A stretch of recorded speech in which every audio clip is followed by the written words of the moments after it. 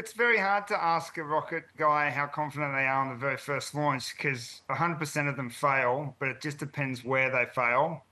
And that's what we're looking at. Do we get off the pad? How much flight time do we have?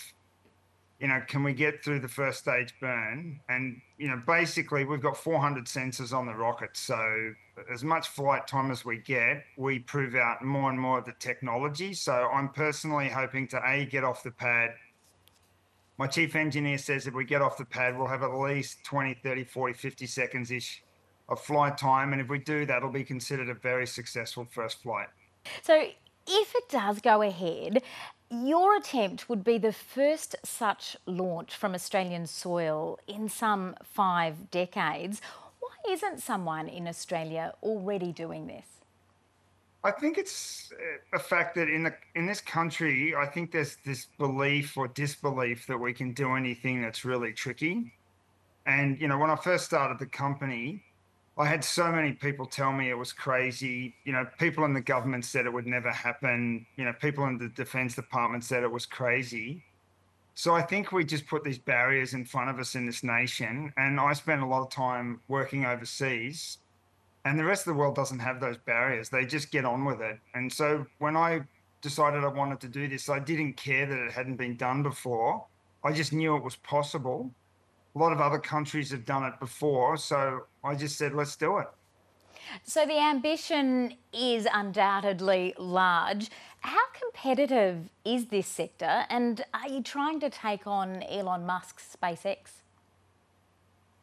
No, we're not really. I mean, I raise investor money, and so I'm used to telling investors this. SpaceX is like an A380 that goes from one capital city of a country to another capital city of a country and nowhere else.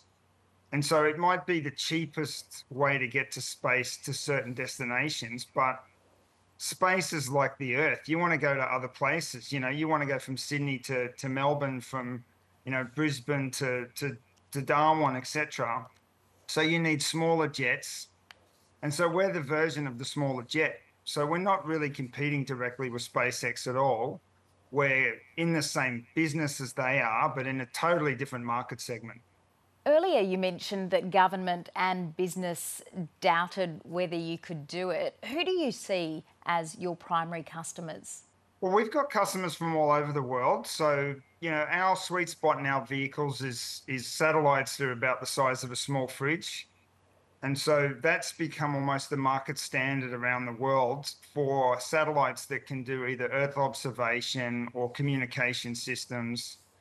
And we have at least 8 companies around the world, and they really are all around the world. They're in Japan, they're in the United States, they're in Canada, they're in Europe, and they're all putting satellites up now, but they don't have enough access to rockets, and they need more.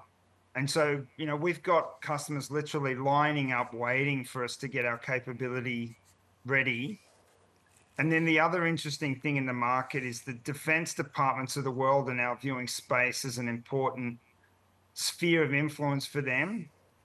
And so we've got interest from other nations' defense departments to launch their satellites as well. So, the investors I talk to, it's not about, what is the market? Is there enough money there? It's how quickly can you make the rockets and get them out the door? And if the technology works, is Australia geographically very well placed to do this?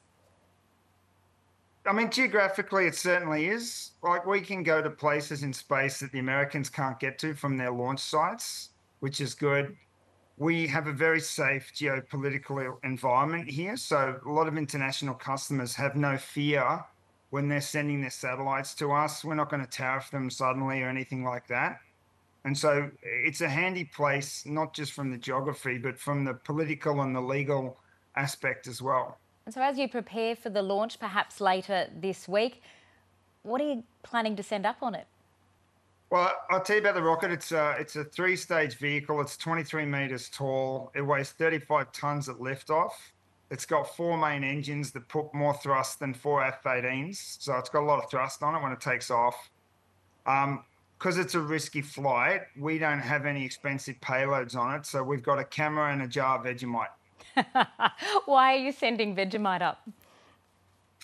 It's a little bit of a tradition in the space industry that you put something funky on the rocket, and SpaceX put a wheel of cheese on their first Falcon 9.